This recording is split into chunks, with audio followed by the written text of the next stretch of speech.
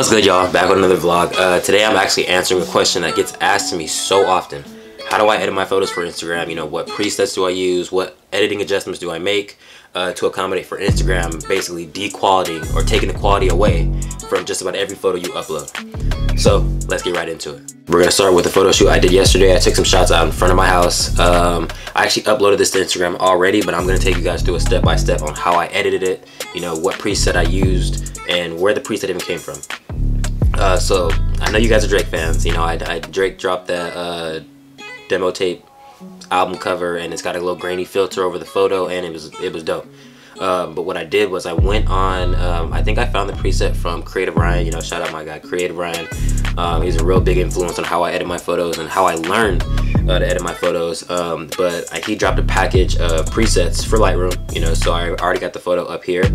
So I go ahead and I click over to my user presets, and these are all the presets that I've either found, I paid for in the past, or some that I made on my own. You know, I found some presets and I adjusted them to according to the photos that I take in my style of photo. So I've already got my photo uploaded to Lightroom. So the first thing I do is go over here and I grab my presets. I actually renamed this the Drake Grainy Vibes, just because, you know, I kind of mimicked Drake's album cover, and I mimicked a couple of photos that I seen Drake post on his Instagram.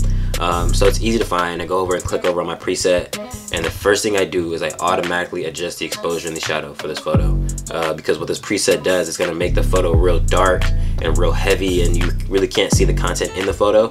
First thing I do is I go over and change my exposure, bring my exposure up, or I'm gonna bring this back down a little bit. That's a little overexposed, and I bring my shadows up. The next thing I do is I go and I adjust my grain. So with this preset, the grain, it brings the grain all the way up. You know, I like my grain to sit around 60 to 65 depending on the photo. You know, each photo is gonna have a different style, you know, a different sense of exposure, I guess. So I'm adjusting the light here. I bring my grain size down too, so it's still grainy, but it's not overly powered. The next thing I'm gonna do is go over here and adjust my colors. You know, the freedom that you get with taking a raw photo compared to a JPEG is you have the freedom to adjust your exposure, your lighting. You can really alter the photo however you want to. That's why I take all my photos in RAW. You know, there's nothing wrong with taking a photo in a JPEG format. The JPEG is easier to open on your, you know, on your software, whatever you're editing on. I use an iPad because I don't have a Mac. I don't have an iMac monitor yet. You know, my iPad only holds 32 gigs of storage. So, you know, with that being said, it's easier for me to take both. So I can open them and inspect my photos a little easier in this JPEG form, but I edit all my photos in RAW. So all those out there who are interested in, you know, learning how to adjust and edit your photos in Lightroom, the #1 tip I will give you guys is to take your photos in a JPEG and a RAW format. The JPEG's easier to open. You know, if you take a photo in the RAW format, you get this weird, crazy loading wheel that just spins and spins and spins, and you can't open your photos. So take them in both. You know what I'm saying? It's easier to open, and a RAW photo is easier to edit. You know, you get the freedom to edit just about any portion of the photo you want to. But I'm coming over here to my color mix, and all I'm doing is adjusting the color here, color tones. What that does, it allows me to make my skin tone pop. You can see here, if I bring the saturation down, my skin, I look hella ashy, which is not the move for me. So I'm gonna go over here and adjust my oranges, adjust my reds a little bit, make my skin a little more popish, you know what I'm saying? And then come right back here. From there, I'll go right back into this light segment here, and all I'm doing here is adjusting certain areas of the photo that I want to bring up a little more, make pop a little more. This is a dark photo. The photo was already dark. Like, this is the raw photo before it got I threw any edits on it. So the photo was already dark as it is. So I don't really have to adjust too much as far as making the photo darker.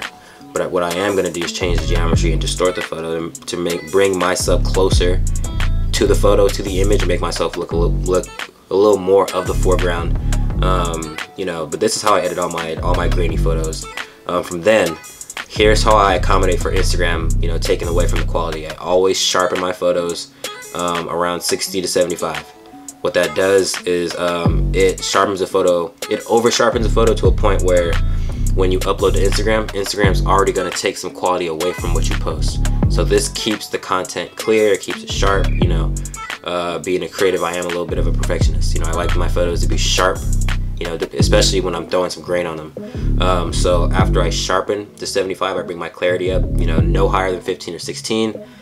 Throw a little vignette on there, you know, make the photo look a little more cinematic, and that is an edit. Real smooth, real simple. If you guys have any more questions, you know, you guys want to see me edit some more photos, you guys want to see where I get my presets from, anything, make sure you go ahead and like, comment, share, and subscribe this video. I'm going to be doing more of these tutorials on how I edit my videos, how I edit my photos, and just a little more daily vlogs, you know what I'm saying? All my creators out here in California, in the OC, you know, Inland Empire area, tap in with me, you know what I'm saying? I would love to get some feedback from you guys.